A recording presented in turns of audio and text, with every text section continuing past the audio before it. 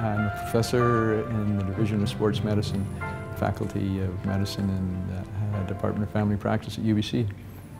I'd had polio as a kid, and I'd been in hospital for 6 months, and the physiotherapist instilled in me the importance of exercise and rehabilitation. That's probably why I do sports medicine, I know it is, and it's why I run. My wife and myself and my partner Doug Clement, we started a race that some people remember called the Sun Run. That's when we first started, we just had a couple thousand people. We got 60,000 people. To take a look at the Sun Run in terms of something that's been a social success, public health success in terms of motivating thousands and thousands of individuals into walking and then into running and into that lifestyle.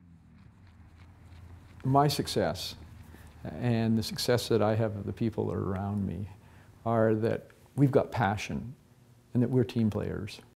It ultimately became my role that I had to go out and raise all this equipment, a lot through friends that I'd had over the years.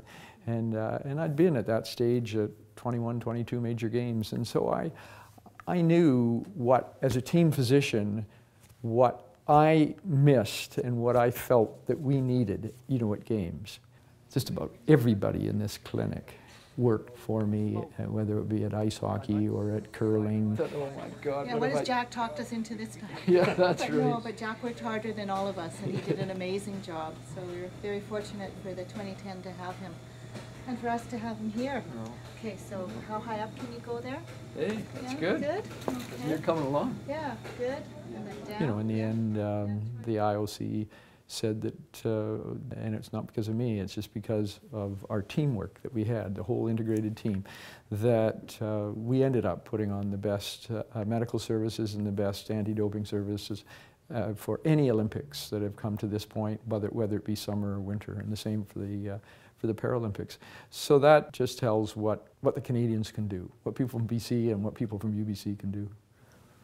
What you can do. Yeah.